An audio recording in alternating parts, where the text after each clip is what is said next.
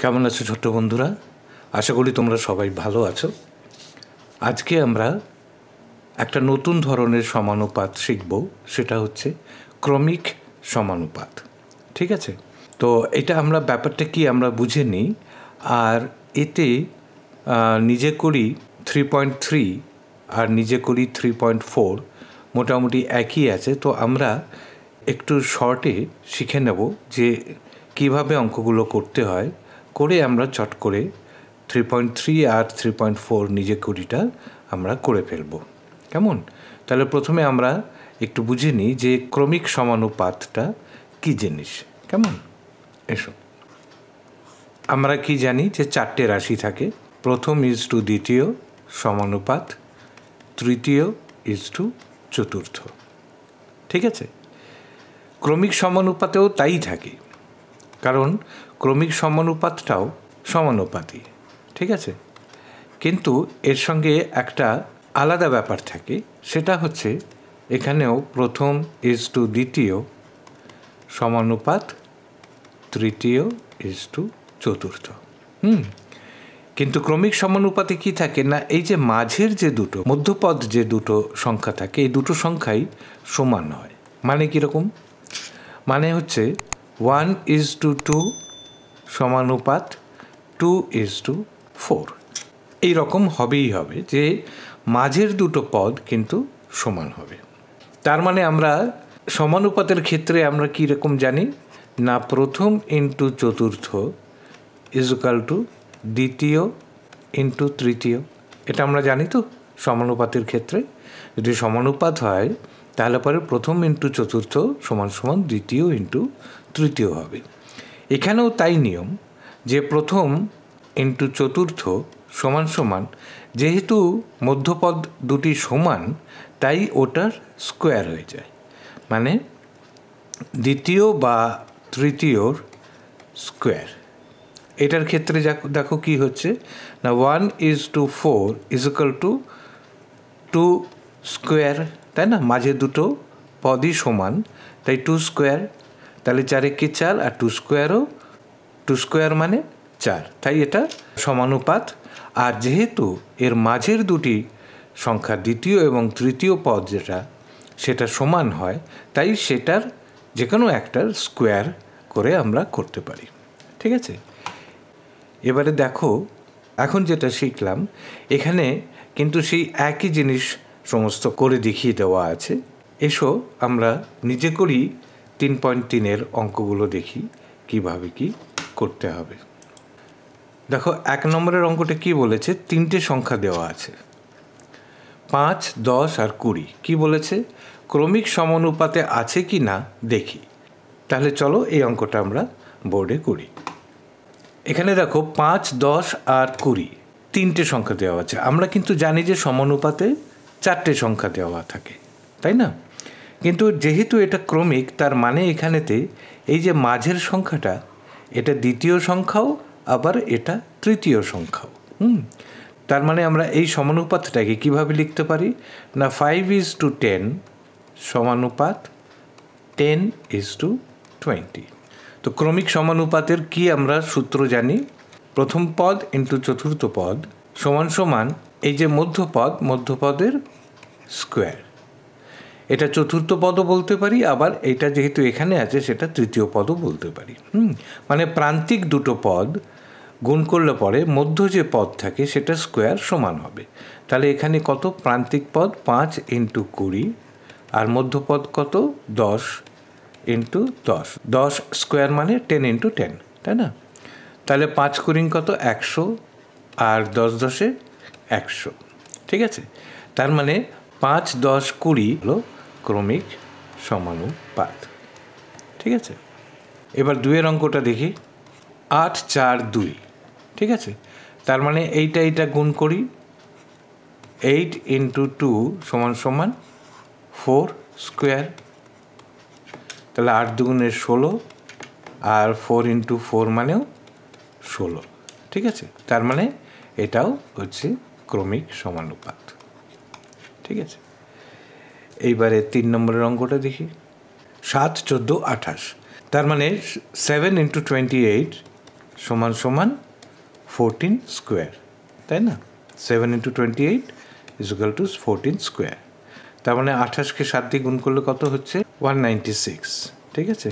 আর 14 × 14 কত হচ্ছে? এটাও 196, ঠিক আছে? তার মানে 7, 14 আর 28 এটা হচ্ছে ক্রমিক সমানুপাত। কেমন? আচ্ছা, 4 নম্বরের অঙ্কটা কি বলেছে? 81, 9, 18, ঠিক আছে? তাহলে এই দুটো গুণফল এর স্কোয়ারের সমান হওয়া উচিত, তাই না? তাহলে 81 × 18 সমান সমান 9 স্কোয়ার, মানে আমরা জানি 9 × 81। দেখো এইখানে 81 হচ্ছে, তো এইখানে অলরেডি একটা 81 আছে আর 18 আছে, তাহলে এটা কখনোই সমান হবে না, শুধু শুধু গুণ করে লাভ নেই, তাই না? তার মানে এইটা ক্রমিক সমানুপাতি নয়, 4-এর অঙ্কটা, ঠিক আছে? এবার 5-এর অঙ্কটা দেখি। 4, 6, 12, তার মানে 4 × 12 সমান সমান 6 স্কোয়ার। তো 4 বারং কত? 48, আর 6 6 কত? 36। তার মানে এটাও ক্রমিক সমানুপাতি নয়, ঠিক আছে? এবারে 6-এর অঙ্কটা 4, 10, 25, তার মানে 4 × 25 সমান সমান 10 স্কোয়ার, মানে 100 সমান সমান 10 10-এ 100। তার মানে এইটা হচ্ছে ক্রমিক সমানুপাতি, ঠিক আছে? তার মানে আমাদের নিজে করির 3.3টা আমাদের হয়ে গেল, ঠিক আছে? এইবারে দেখো 3.4-তে কি বলেছে? এই ক্রমিক সমানুপাতির 3টে সংখ্যা আছে, তার মধ্যে একটা সংখ্যাকে স্টার করে দিয়েছে, মানে ওই সংখ্যাটা দেওয়া নেই, ওই সংখ্যাটা আমাদের বার করতে হবে। তো এটা কিভাবে বার করতে হবে? তো এর দুটো পর্যায়েতে আমরা এটাকে দেখব। দেখো দু ধরনের ব্যাপার আছে। একটায় যে কোনো একটা প্রান্তিক নেই, মানে এই প্রথম অঙ্কটা দেখো একটা প্রান্তিক নেই, দ্বিতীয় অঙ্কটায় দেখো মাঝেরটা নেই, তৃতীয় অঙ্কটা দেখো একটা প্রান্তিক নেই, ঠিক আছে? তো এখানে কীরকমভাবে করতে বলেছে? প্রথমে সমানুপাতে প্রকাশ করে নিতে বলেছে, ঠিক আছে? যে 5, 10 স্টার, এটাকে কীভাবে প্রকাশ করব? 5:10 সমানুপাত 10:, স্টার মানে অজানা কি এটা, সেটা আমাদের বার করতে হবে। এবার এটাকেই আমাদের ভগ্নাংশের আকারে প্রকাশ করতে হবে।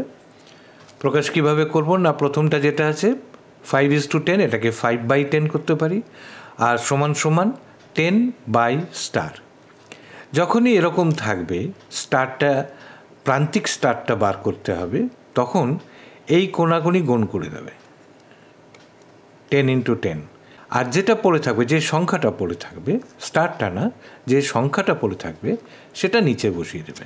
তার মানে কত হলো? 10 10-এ 100/5, ঠিক আছে? 5, 20, 100, বা এখানেও আমরা 5 2 10, 10 2 20, এইভাবে আমরা এই সংখ্যাটা স্টারটাকে বার করে নিতে পারি।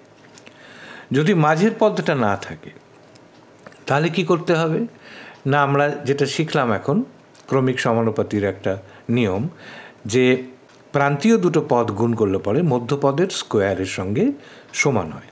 কিন্তু আমাদের সমানুপাতের প্রকাশটা কিভাবে করতে হবে? না, 8:* সমানুপাত * 4.5, ঠিক আছে? আর যখনই আমাদের মাঝেরটা থাকবে না, তখন আমরা জানি যে মাঝেরটা আমাদের স্কোয়ার হয়ে যাবে। তার মানে 8 × 45 সমান সমান যেটা হবে সেটা আমাদের স্কোয়ার রুট করলে পরে আমরা স্টারটা পাবো। তার মানে 8 × 45-এর স্কোয়ার রুট গুণ করে আমরা দেখলাম যে 36 হচ্ছে। 36-এর স্কোয়ার রুট মানে 6 6 36, কাজেই 6 হচ্ছে। আবার এটা দেখো একটা প্রান্তীয় সংখ্যা স্টারে আছে, এটা আমরা সমানুপাতে কিভাবে প্রকাশ করব? না, * 8 সমানুপাত 8:16, তাই না? তাহলে আমাদের একটা প্রান্তে নেই, তাহলে এইটাকে আমরা ভগ্নাংশে কিভাবে পরিণত করব? না, */8 সমান সমান এইটাকে ভগ্নাংশে করলাম 8/16। আর যখনই বলেছি যে যখন প্রান্তীয় বার করতে হবে তখন কি করতে হবে? না, কোণাকুণি গুণ করতে হবে, আর যেটা পড়ে থাকবে সেটা নিচে চলে আসবে। তাহলে 8 × 8/16 মানে 28 64, বা এখানে আমরা যদি কাটাকুটি করি 8 দুগুণে 16 আর 4 দুগুণে 8, তার মানে 4 হচ্ছে। ঠিক আছে, আচ্ছা এবার চলো পরের অঙ্কটা দেখি। এটা আমরা কিভাবে সমানুপাতে প্রকাশ করব না 25:* সমানুপাত স্টার *81। ঠিক আছে, এবার এটাকে আমরা ভগ্নাংশে কিভাবে প্রকাশ করব না 25/* সমানুপাত স্টার *81। এর মানে কত না √25 × 81 সমান 25 × 81 কত হয়? এখানটা 25কে 25-এর 5 হাতে রইল 2, 8 25 200 আর 2 2025। কেমন? আমরা তো জানি কিভাবে বর্গমূল বার করতে হয়। তাহলে 2025 এটার মাথায় দুটো করে দাগ পড়বে, মনে আছে তো? 4 4 16 4 25 একসঙ্গে নেমে আসলো। এখানে 4 দুগুণে 8, এখানে 5 যাবে, 5 5 5 হাতে রইল 2, 4 5 8 40 2 42। তার মানে সমান কত 45। তার মানে স্টার হচ্ছে কত 45। ঠিক আছে, আমি এই জায়গাটা মুছে দিই। এই অঙ্কটা দেখো, এটা আমরা সমানুপাতে কিভাবে প্রকাশ করব না 2/3 সমানুপাত 4/9 স্টার।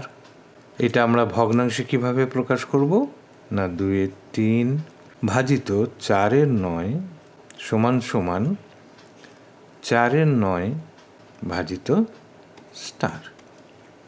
আর এটা যখন হবে তখন কীরকম হয়? প্রান্তীয় যখন আমাদের স্টার বার করতে হবে না, এই কোনাকুনি গুণ করতে হবে, আর যেটা পড়ে থাকবে সংখ্যা সেটা নিচে চলে আসবে, তাই না?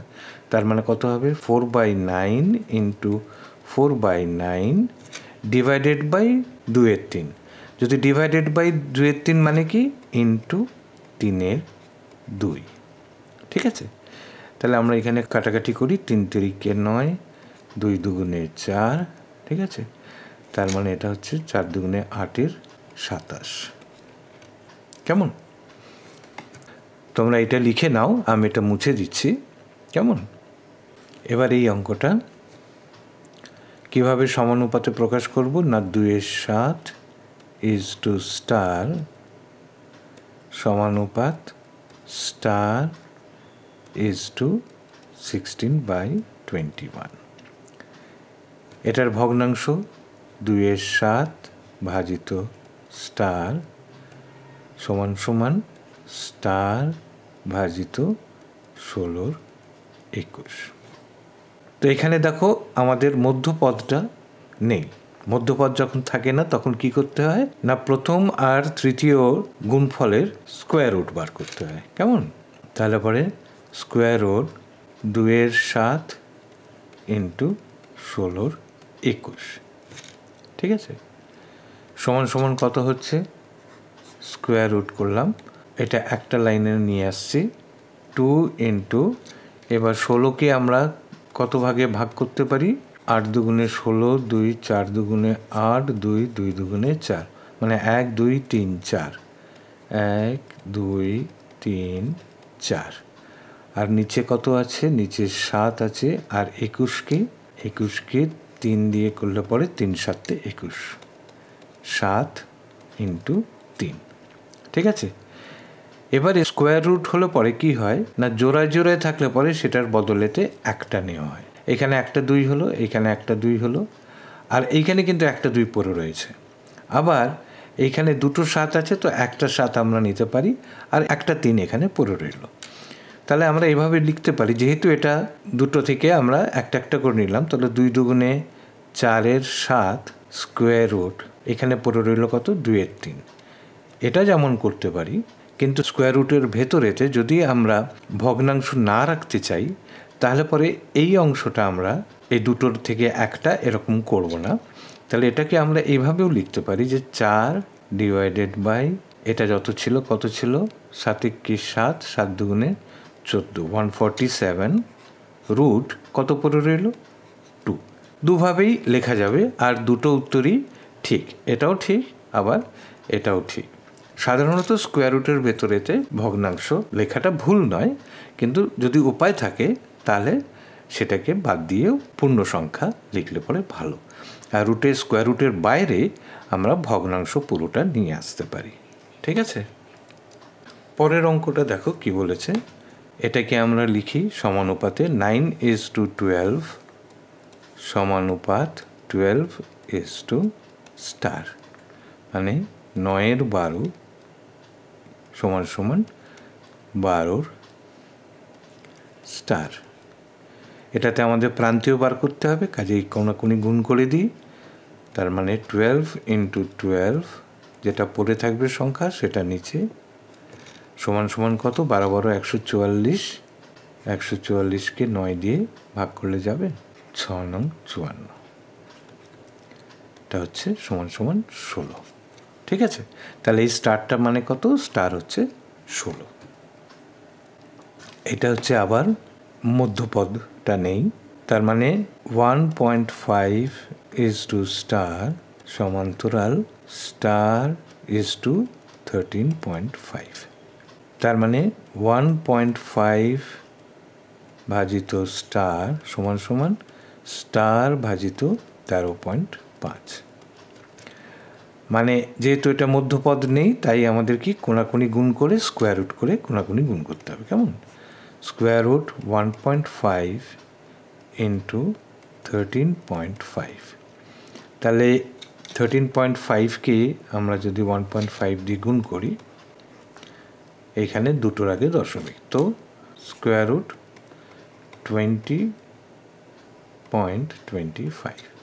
এবার এটাকে আমরা বর্গমূল বার করি, 4 4 16, এখানে 4, 25, 4 2 8, এখানে দশমিক আছে, এখানে দশমিক চলে গেল, আর এখানে 5 5 5 বসে 5 হাতে হলো 2, 5 হাতে 40 42 সমান সমান 4.5।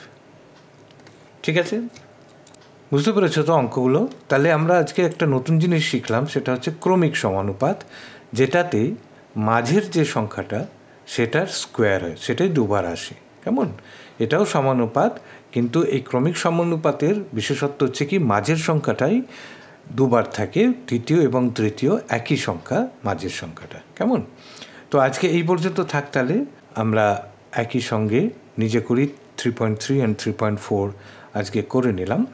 আশা করি তোমরা বুঝতে পেরেছো। যদি এখনও আমার এই চ্যানেলটা সাবস্ক্রাইব না করে থাকো তাহলে অবশ্যই সাবস্ক্রাইব করবে, বন্ধুবান্ধবদের বলবে তারা আমার এই ভিডিওগুলো দেখে অঙ্ক শিখে নিতে পারে।